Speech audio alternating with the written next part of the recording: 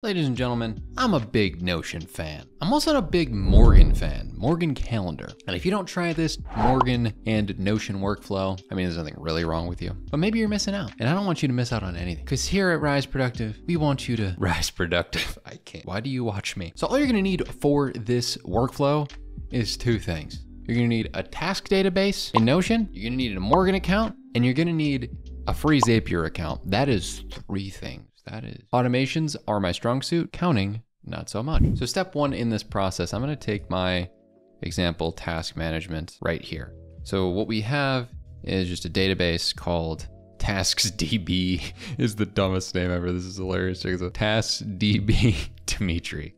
What a name.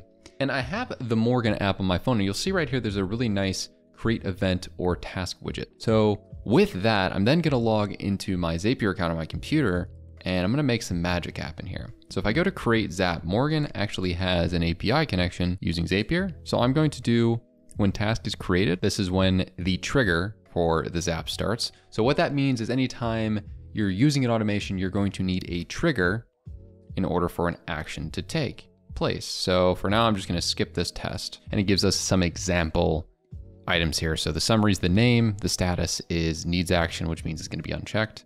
And then the date is gonna be the example date here. So what I'm then gonna do is go to Notion, and I'm going to create a database item, and then I'm going to pick that wonderfully named database. So right here, you'll see, there'll be a list of different items that you're able to choose from. In order to connect your account, it's gonna be the usual connect your account and select pages sort of thing within Zapier. So I've already selected this database before, so it'll be pretty simple. So then now we just have to find the name of the database, TasksDB Dimitri, and then all the different properties will show up here. So what I'm gonna select is the name. I'm gonna grab the title right here. And then there's gonna be a couple other items. There's gonna be due date, plan date. And in order for us to get more of an idea of what those properties mean, let's do an actual test here. So I'm gonna go into my phone and do a create event or task. And now obviously this can be done on the computer as well. So take out the trash, and it's gonna be a task. I'm gonna press on the top left over here, and it's gonna be 9 a.m. start time, 10 a.m. end time. Press save here. So then you'll see this on my calendar. So what I'm gonna do is I'm going to go back to this test here, and then do test trigger again. And the name now will be take out the trash. We'll see what all these other dates and times means. So include time with date fields is up to you. I'm gonna do true for wanting to have a time of day for it. And then we're gonna have the ability to see now what these different things mean. So you'll see that the due date and plan date seem to be empty here. So we can actually set this to be more of an inbox style thing. So if I just don't set a date or a time, then I can use this as a quick capture inbox on the go, which would be much easier than the Notion version, because we all know how slow the Notion app is on our phone. And then we can pick assign to, and I'm gonna pick me, and then continue.